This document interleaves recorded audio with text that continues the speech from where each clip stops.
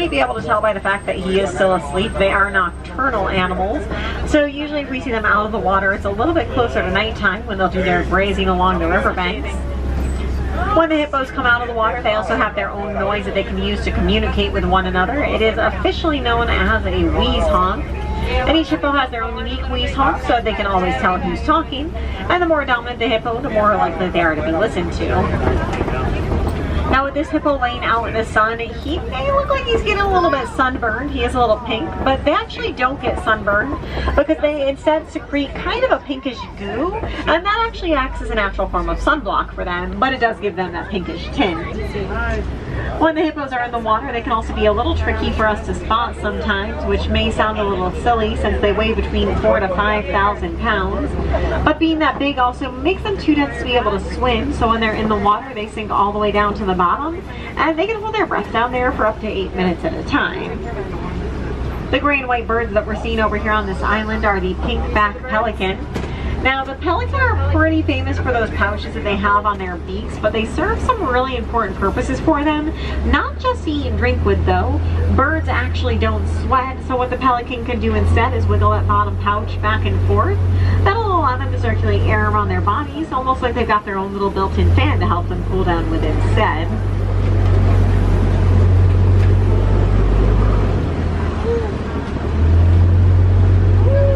Now as we keep traveling out towards the savannah, we are also going to need to cross the river on the bridge that's coming up ahead here.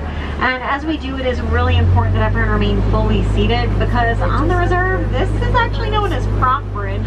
And it gets that name for a really good reason. It is usually a really common spot to see Nile crocodile hanging out. And it looks like there's quite a few of them over here on our left-hand side today.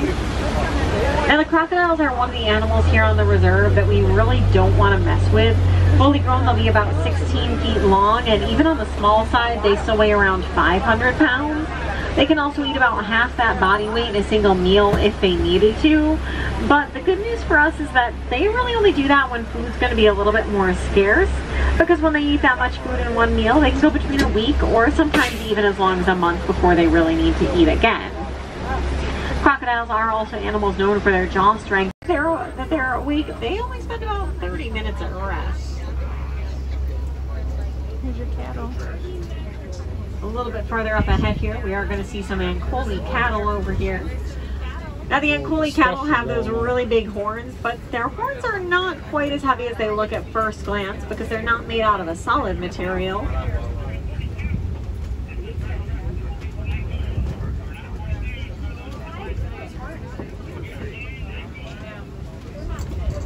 Now their horns again are not quite as heavy as they look at first glance. They're actually made out of a honeycomb-like structure, not a solid material. They do still weigh around 15 pounds each though, which is definitely a lot heavier than anything that I'd want on my head all day. But they don't really seem to mind too much, and that's probably because their horns are going to be what helps them regulate their body temperature.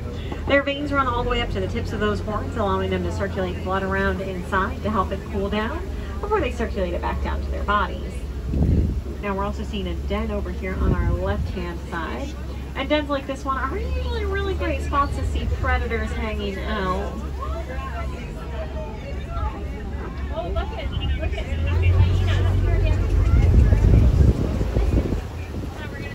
Oh, yeah. Now the hyenas, we've got a couple of misconceptions about them actually. The first is that they are scavengers that just kind of pick off of other animals' leftovers, but they are actually predators. What they hunt though will depend on if they've got their clan with them or not. When they're hunting solo, they'll go after smaller prey like birds. They won't go after larger prey like the wildebeest or zebra until they've got their clans with them. Now this is also a herd of wildebeest that we're seeing over here as well. Now wildebeest have one of the largest migration patterns out of any animal in the world, so this is actually a pretty small herd that we're seeing here. During their migration season, they'll travel between 500 and 1,000 miles together, and that's already pretty impressive on its own, but during that time, they'll also have about 1.5 million members in their herd as well. We got a really great look at this giraffe tower up ahead here. Now as we do start to get closer, the giraffes may look like an animal that has horns, but what we see up on the tops of their heads is actually something different called ossicones. When the baby giraffes are first born, their ossicones are made entirely out of cartilage so they can lay flat to help make the birthing process a little bit easier. And as they start to get older, they'll start to harden into bone, eventually becoming part of the giraffe's skull through a process known as ossification. We're also seeing some Patterson's eland over here on the left-hand side as well. The eland are going to be the largest species of antelope. They're actually going to be about 6 feet tall, and a full-grown male will weigh around 2,000 pounds. Now this actually looks like it's going to be 2 females and the baby that we're seeing. I see one up there.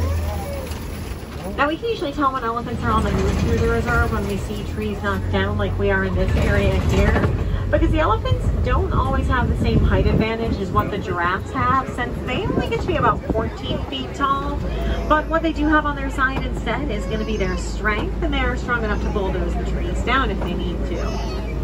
Elephants also need to rely on a lot of their resources when they eat, because they do actually need to eat between 300 to 500 pounds worth of food during the course of their day, and drink around 50 gallons worth of water. Once they can reach what they need though, the elephants can then use their trunks a lot like how we would use our hands, because their trunks are going to be prehensile, so they can use them to pick up their food, their water, or anything else they might need. Now, even though the elephants do eat so much food during the course of their day, that area that moves in, it looks like it's actually been pretty clear of trees for a little while now. So I'm hoping that's going to be a really great sign that more members of the herd may have just moved a little farther up ahead, and we might be able to catch up to them as well. It's not always too unusual though to sometimes see one elephant kind of doing its own thing though. It probably just means that it was a male, because the herds are going to be matriarchal societies. So females and babies all stay in one herd together, but then as males get a little bit older, usually around the time they're 12 or 13, that's around the time that they leave the herd and go off either on their own, or they may sometimes find other males so they can form a small bachelor herd with instead. Since the males typically leave the herd at around that age of 13, that's also kind of when researchers consider elephants to reach adulthood, giving them one of the longest childhoods out of any of the animal species. I do see some tusk marks and footprints in that clay pit there. Now that is usually another really great sign of elephant activity for us. Elephants like to pass through that clay pit like we just did for a couple of different reasons. The clay is active and do their hunting during the day, and they've got a couple of advantages that help with that. They do have black markings under their eyes that help reflect the sunlight and keep it out of their eyes while they hunt. They're also the fastest land animal in the world, reaching a top speed of around 60 miles an hour. They can reach that speed in about 3 seconds, but it's also more of a sprint for them, so they can only maintain it for a couple hundred yards or so.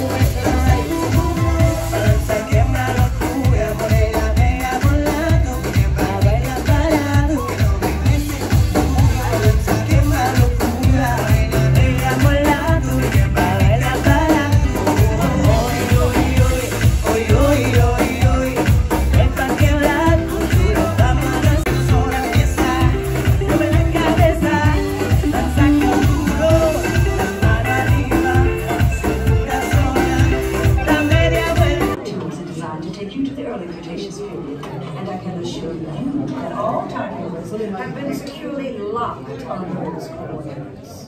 That's right. See? Securely locked. Access denied. Of course. We were just talking about seatbelts. Plug them in. Use them. It can get kind of choppy out there, so keep your hands and arms inside the vehicle at all times. Flash photography? I wouldn't. It alters the homing signal, and that's not good. Oh, and one more thing. Those locked coordinates? We're in. Now, here's the drill. You follow the homing signal to the iguanodon, then I'll enlarge the transport field, and boom, you're back with one additional passenger extra large. And don't worry about that asteroid. You'll be in and out of there before it even breaks the atmosphere. Trust me, what could go wrong? Hey, it's me again. Remember, only you guys are going.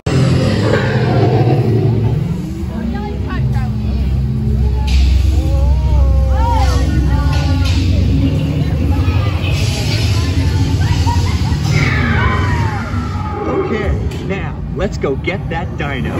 Computer, what are you tracking? Styracosaurus. Not our dino.